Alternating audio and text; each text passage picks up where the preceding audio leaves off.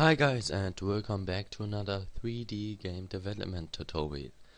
So at first I want to say that I'm sorry that there was a so long break between this and the last tutorial, because I had a lot of things to do in school and at work.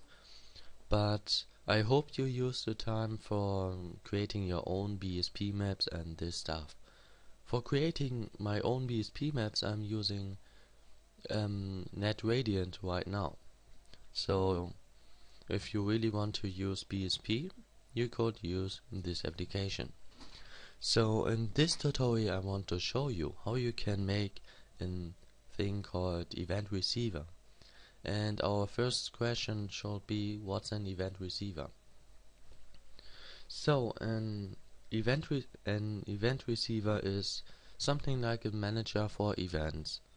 This means that with it you can handle all of the necessary events in your device, in your handle. So these are, for example, the events of the interface. For example, if you press a button or if you enter a text box and all this stuff. Oh. And yes, and of course these are the key events too. This means if you press, for example, the use key or the W key or whatever. So then let's start with our event receiver, and the first thing we need is a function, not a procedure, a function, and let's call it events. So and then we need some parameter, but first the event. This is an PEV event. One moment, I need here. So this is an PSE event, not Photoshop event or something like this. And then we need the user data 2. This is a pointer. So, and this function got a Boolean result, and then I will explain it later. And then we need to register. So, okay. Now we start with our event. At first, we need to decide whether the event is something like an key event or interface event or all this, and we could do it like this: events dot or event dot event type dot, and here we see all of the events. But I know you are all lazy, and so I will start with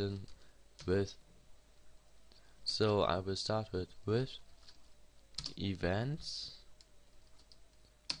this do, and then we say case the event type of the event of, and here we see all of the events.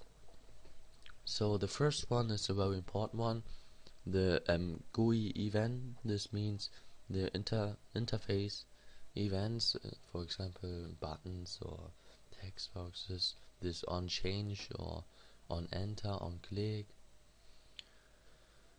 Yes, and then we got our mouse events. This is if you press the mouse keys or if you move around with your mouse. And then we got the key input event. This is another very important one. For example, this will be caused if you press the W key, the R key, all the stuff, or the escape key. And I want to show you how you can exit your application with the escape key. And so I will need the EET key input event.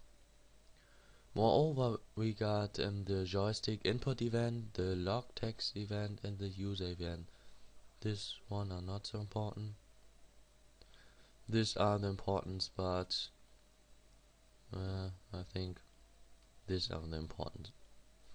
So, but I don't need this one. I will show you how to use the interface in Irrlicht too, but not in this tutorial. So, okay, now if this is this kind of event, I want to case now key input dot key, and now we will see all of the buttons supported in Irrlicht. These are quite a lot, really nice, but I don't need all of this. I will delete it. So I want that the key, if it's the key, and now we can enter the number, the W, E, and so on. Or we could write key and escape, or return is the enter key. So if it's the escape key, I want that my dev.close device. Yes. And yes, okay. And I told you about the result, and at the beginning I want that my result is false. This means, okay, I will enter another example. The key W. This is my movement key, and I don't know, maybe dev.set window caption W key. Oops. Key. So, and now I set at the beginning the result to false. This means that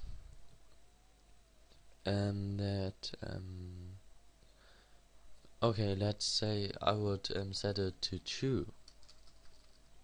So if I set the result to true, this means that after using or after working with the key event, it will be wasted. So other controller, like for example our first person controller, wouldn't be able to use it anymore. So this means that when I start my application and I want to move around or do yes, I will show it later. This means, yes, let's test it.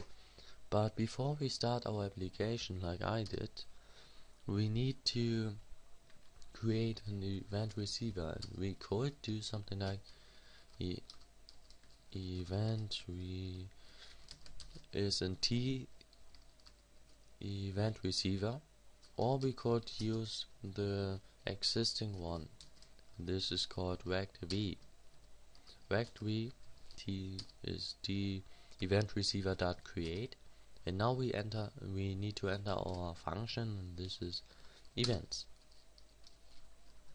So, and now we need to assign our event receiver to our application or to our device.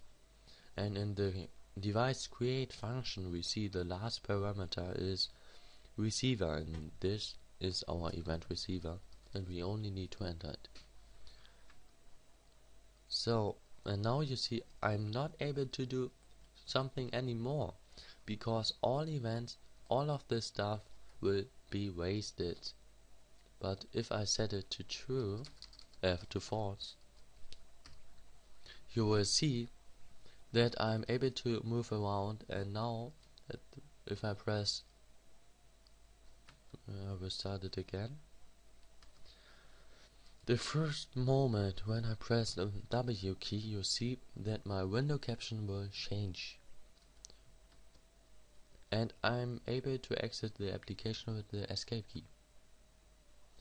But if I do something like this within begin and end, you can enter more and more comments, comments not. more lines of code.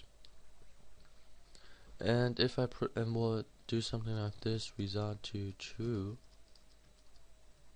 then you will see that I'm able to that I'm able to move, but I'm not able to move forward because the engine don't know that this key is pressed, or my controller don't know, because after using it, it will be wasted. One moment, please. So, okay, and this was, yes, I think this should be enough for the first event receiver. We will add more functions for the interface, for example, or for the mouse. In the next tutorial we will add another input event, and this will be the mouse input event. And yes, because in the next tutorial I will show you how you can use the collision detection and how you can use ray cars. That means how you can shoot. And I hope you enjoyed this tutorial, and subscribe me, or I don't know, yes, or leave a comment, and really try to use NetRadiant and make your own BSP maps. I think in the next tutorial I will use my own one. And I hope you enjoyed, and I hope I will see you in the next tutorial. Bye.